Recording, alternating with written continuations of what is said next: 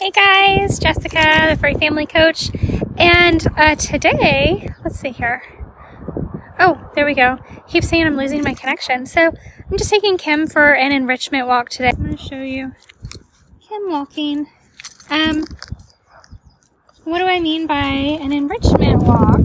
We're just in the neighborhood, our neighborhood, and so it's going to be kind of this video too terribly long, but we're just walking in the neighborhood, and instead of being like a strict walk where I'm telling her where we're going and making her walk right next to me, which generally I would do, but it's the middle of the day. There aren't a whole bunch of people out here walking with their dogs because they're at work, and I just happen to be lucky enough in my job as a pet parent coach that I get to work from home.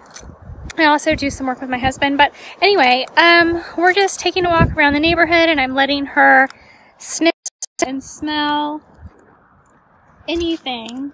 I'm just letting her sniff and smell anything she wants to smell, basically. I'm not really telling her exactly which direction I want her to go in. I'm kind of letting her lead as long as she's not going too far off the path. I'm not going to let her go like in the middle of the street or across the street or anything like that with cars coming.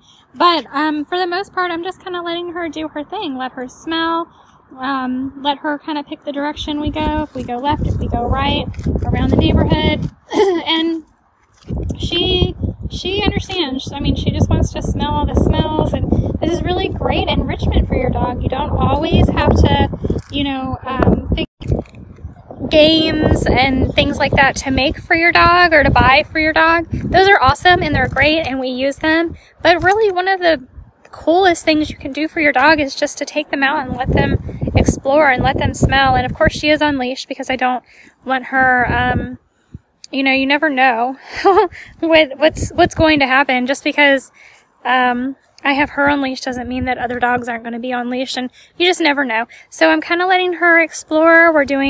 I'm just letting her get some enrichment. I'm not going to let her walk straight up to this house because it's not our house. But, come on, sweetie. Let's go back this way. Come on, baby.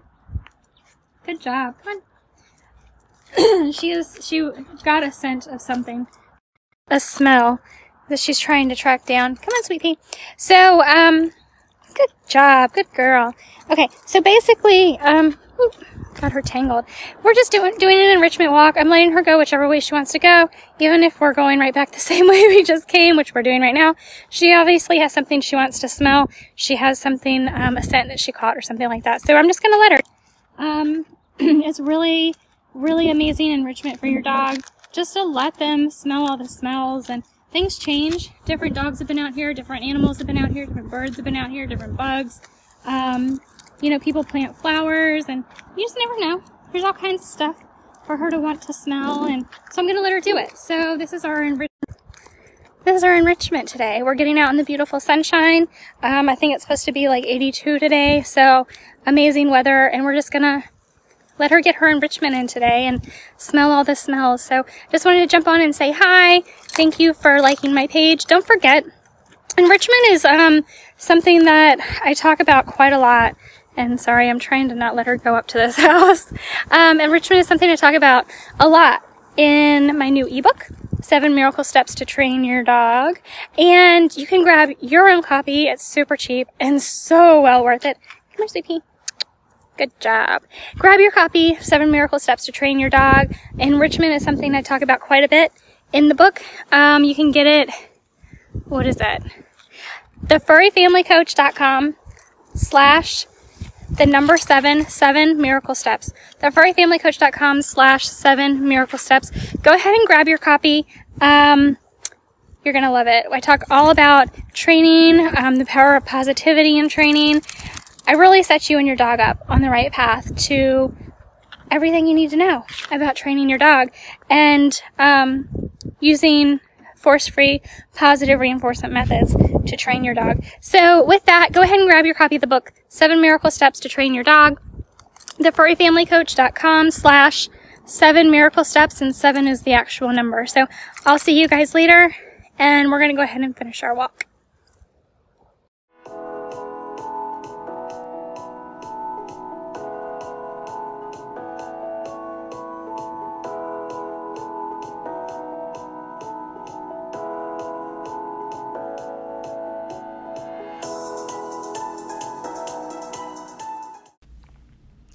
Hey, thanks for watching. Make sure to give this video a thumbs up and subscribe to my channel so you never miss another video.